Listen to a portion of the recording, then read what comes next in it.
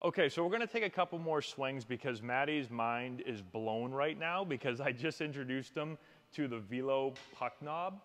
You guys may have seen these. Major leaguers use bats with puck knobs, but now you can get this little attachment here. It just goes right on the end of your bat, and it counterbalances the weight of the bat. So it brings the weight down more towards the handle, gets it away from the barrel. And he was just swinging it. He's like, why does my bat feel so light? This is the first time he's ever swung it before. And he's perplexed right now. He doesn't understand it. But we're going to take a bunch of swings right here because what it does is it just makes the bat feel lighter. Again, so it's going to counterbalance the bat. So we're going to take a couple of swings. We got the hit tracks on. And he thinks he's going to hit the ball like 700 feet right now. We'll check it out and see how far he hits it.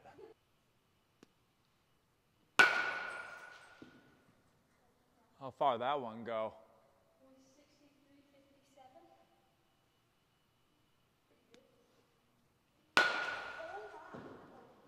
You didn't swing fast on that. You hit it hard, but you didn't. That wasn't your best swing. That was a good swing right there. What's the furthest ball you've ever hit? 188? 184?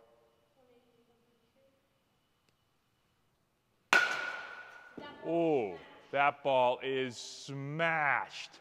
180. Go ahead. No, that ball's too heavy. Farthest ball I've hit today. Another one hit well. Yeah. Oh, that was a rocket. 61. Holy crap.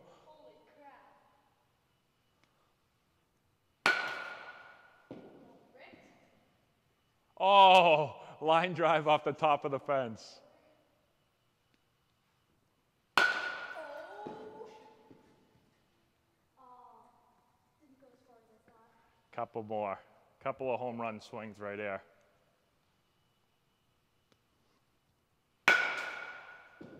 You get that off the end? A little.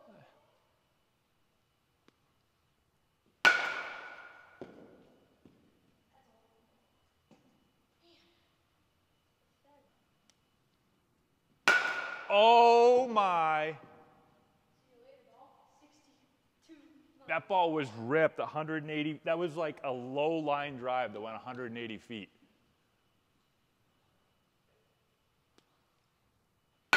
That was the pitch right there, and you just missed it. You got jammed, hit a 160.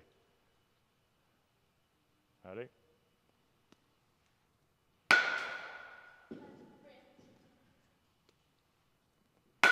Oh, you broke the fence again. You got to get the ball up in the air. There's a line drive, 171 feet, just smashed off the wall.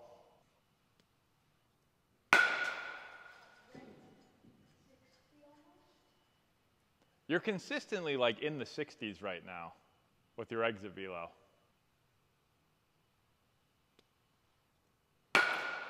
Low line drive, you're going to break the fence again. You broke the fence again. I can't hit one in the air. Ooh. End of the bat. 170 off the end of the bat. You didn't hit that ball as hard. You still hit it far. I broke the fence again. That's a brick. Oh, baby. That ball smashed, and you just broke the... You broke the fence again. Hold on, I gotta hit one like 180. I gotta end on a homer. We're not going to sit here for you to end on a homer. No, give me 10 more. I will say, though, consistency-wise, you're hitting everything really, really hard. And you're like in the 170 to 180 range over and over again on distance, which is basically your record, but you're doing it like a lot. So he said he's not leaving until this last swing. He said he wants his last swing to be a homer. So let's take one more swing, hopefully just one more, and you hit a homer. Cool? Yeah. All right, the fence is like, 170. Mia, get out of that. yeah, the fence is, I think, like, Mia, get out of that for a minute. Switch ballpark. Okay, Mia just switched fields, so now we have a different field. Now we're at Fenway. And it's way shorter in Mia, put us in, what field has a short right field wall? Put us in Yankee Stadium, New York, AL. New York, AL. Up, right there.